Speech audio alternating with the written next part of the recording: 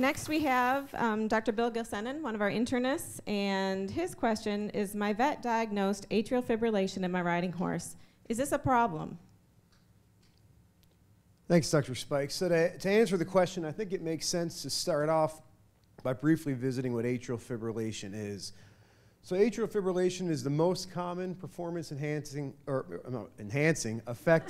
we didn't get there yet, performance-affecting arrhythmia in the horse. And what it results in is a very irregular rhythm. So if you listen to your horse with a stethoscope and your horse is in atrial fibrillation, some people will call that AFib. What you'll hear is kind of what this ECG tracing looks like. So this is a horse that's in AFib, and each of these spikes indicates a heartbeat. And you'll see there's not a lot of rhyme or reason from beat to beat. And the best analogy I've ever heard is it sounds like shoes in a dryer. And that rhythm, you need an ECG to confirm, but is atrial fibrillation. And there's two big broad causes for that. The first is that atrial fibrillation can be spontaneous, and we see that probably more commonly in racehorses, especially standard-bred racehorses. And we think that that may happen due to either electrolyte depletion or to dehydration.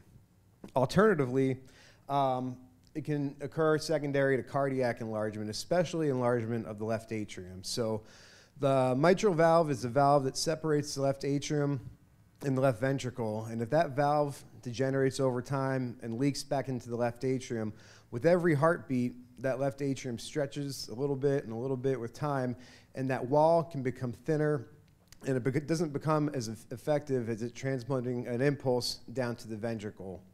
At that point, the atrium can start fibrillating, and the horse is in atrial fibrillation.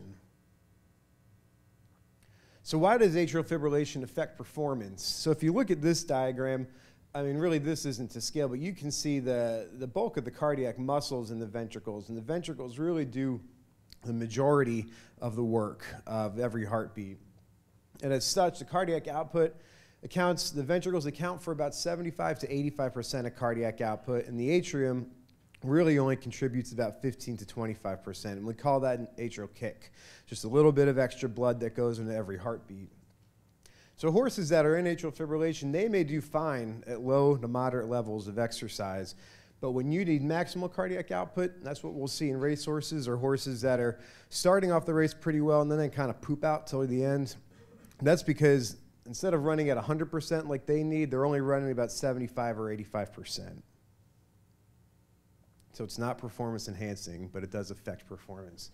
So if your horse is diagnosed with atrial fibrillation, if your vet hears it, what do you do next?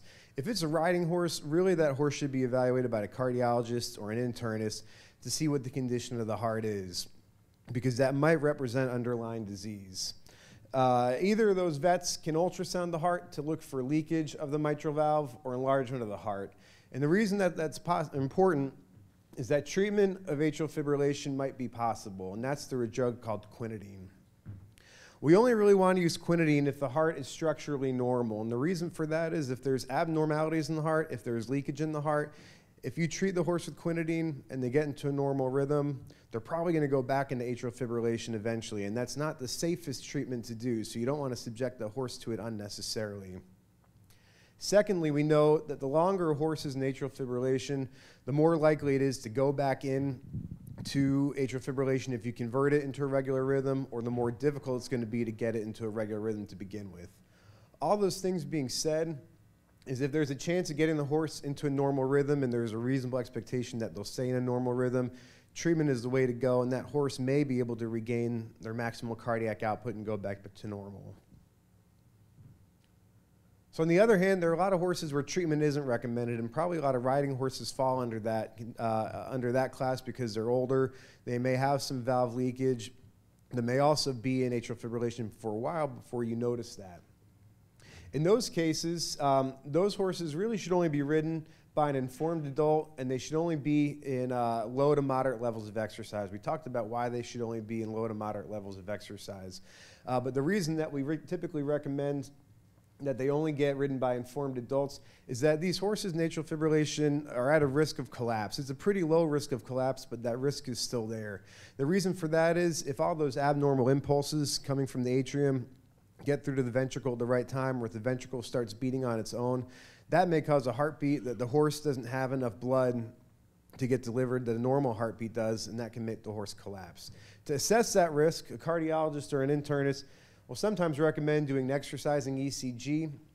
And what that is you put an apparatus onto the horse, and that looks at what the heart rhythm is doing at the intended level of work. And if you start seeing a lot of abnormal beats, that's going to suggest that that horse is at a fairly high risk of collapse, which could result in injury to not only the horse, but to the rider.